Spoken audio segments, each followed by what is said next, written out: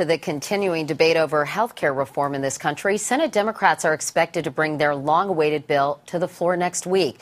And just as in the House, which passed its version last week, the Senate is divided over the issue of abortion. Nancy Cordes explains.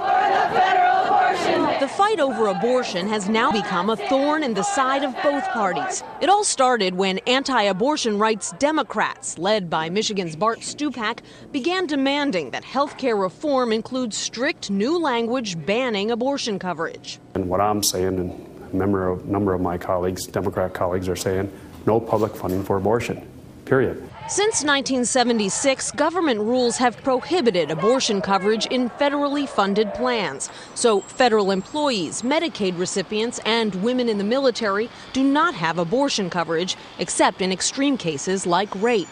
But the health care reform bill creates an unprecedented scenario, with millions of low-income Americans getting some federal assistance to help them buy insurance. Stupak's amendment bars any woman who gets even $1 of that federal funding from buying a plan that contains abortion coverage. I remember the days of back alley abortions, and this amendment takes us one step back to those dark days.